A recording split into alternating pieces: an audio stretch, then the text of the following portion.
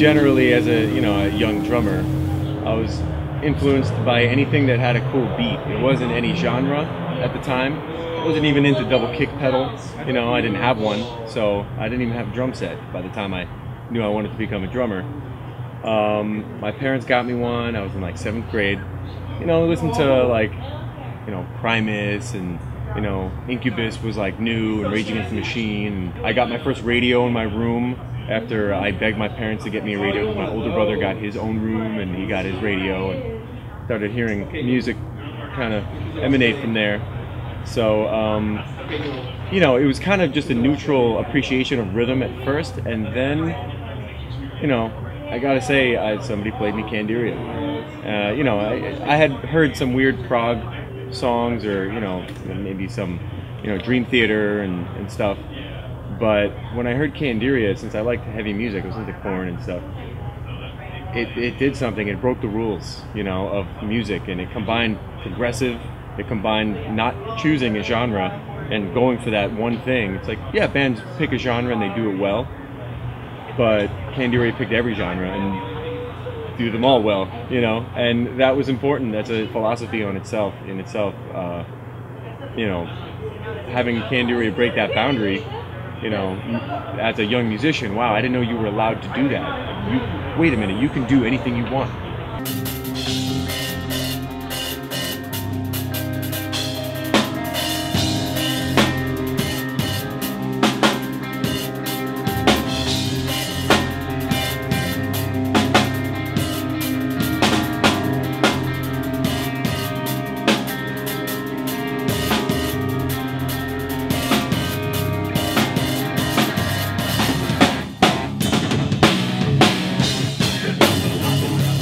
Throughout the years, I would pay attention to every little move Ken made behind the kit, and studied and just played, and had all the riffs and twists and turns in my head down, and eventually met him at a show. Ken was such a nice guy. He was always very welcoming. We always hung out at shows. Eventually, my band that I started at the time sounded just like Candiria. Or we thought we did, we tried.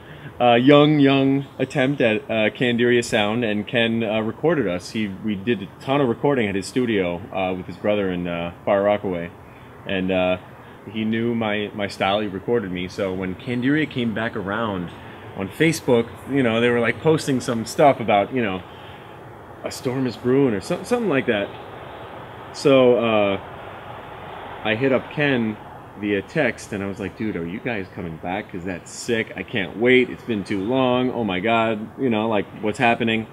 He said he's in California, and maybe I should hit up the guys if they really want to try to make something happen again. And he put in the word for me, and I sent John a message, sent them a video of me playing stuff, Candiria stuff, and we set up some rehearsals. And it was kind of, from there, it just kind of got better and better, and more, we kind of like tuned into the songs that we were going to start working on, and I worked my ass off for it, man. And I know that these are big shoes to fill. The fans, everyone's been super supportive every show. People who know Ken and know Candiria from a long time ago always share these awesome stories about how awesome these guys are and their huge impact, just like me, So it's really cool to see that and hear all that, and then get some approval from the fans as well. So that's kind of where we are here in California on tour. This is kind of a trip. I have to take myself out of it every once and again, as such a fan for a long time. Then I'm like, oh crap, wait, I'm in Candiria. What am I doing? Like, what the hell is happening here?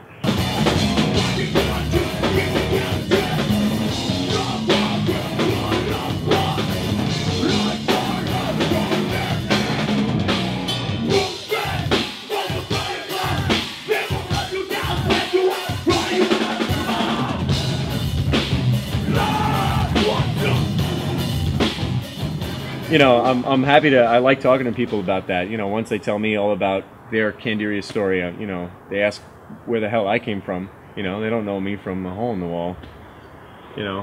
But you will. Yeah, so that's me, Danny. Dangry.